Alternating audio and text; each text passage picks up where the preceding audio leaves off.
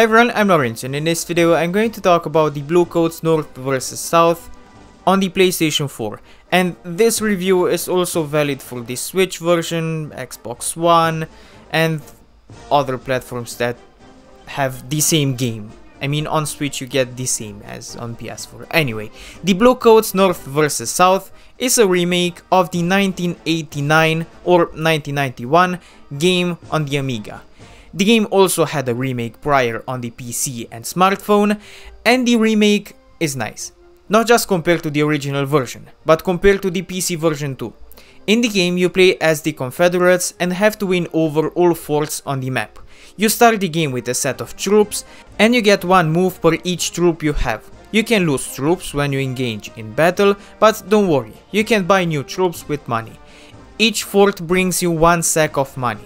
For 3 sacks, you can buy a new battalion. Also, the team that has the most states conquered gets 1 extra sack. If the enemy occupies a state on the railroad, then they attack your train, and if they get to the engine, then they win your money. But if you defend yourself, then your money remains yours. And you can do the same thing on the enemy too. If you occupy a state where your enemy's train goes, then you can attack their train. You can attack forts, or enemies can attack your forts too. When you attack, you have to take down all enemies within the time limit. When you defend, you just defend your fort. Enemies drop ammo and you have to collect health packs regularly. When troops of the opposing teams are on the same state, they get to this minigame. And I found it difficult. You control 3 types of men: a cannon, chivalry and riflemen. And you have to guide them to win. But you can only move one of each categories at once, and they have no AI. If you leave them somewhere and the enemy attacks them, they will just stand there and die. Also, it's easy to get tangled in the buttons. I found the minigame rather annoying, but I also admit that it was tense. Each battle was pretty tense. Also, after a battle, the number of soldiers remaining will be kept.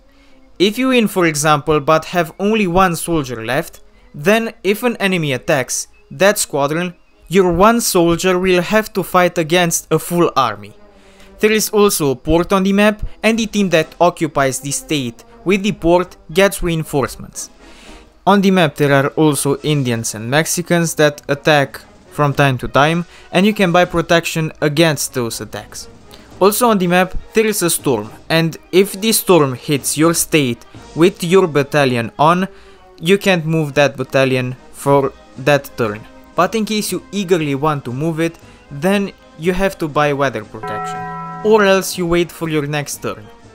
Gameplay wise, on easy the game felt balanced, on medium it's tough but bearable, but on hard the game is a nightmare. I couldn't win any battle on hard. Also, even if the game might look like a strategy game, the strategy is less important. Your skill on the field will assure you the win or the loss. If you don't defend or attack a fort, if you win or lose on the ground battles, that will determine the fate of the game. Strategy matters less. Content-wise, there are 4 years to play, and each year brings you the same map. The years are only different scenarios, not different maps. Also, scenarios have a little historical context, and I find this detail awesome. But the downside to the game are the loading times, which are fairly long. Overall, while the game doesn't offer much in content, it offers in gameplay. The game is repetitive if you look at what you have to do in the game, but it's intense. And playing all 4 years will take you around 4 hours to finish, maybe more, depending on the difficulty. You will do the same thing on repeat in those 4 hours, but you won't really notice it because the game is intense.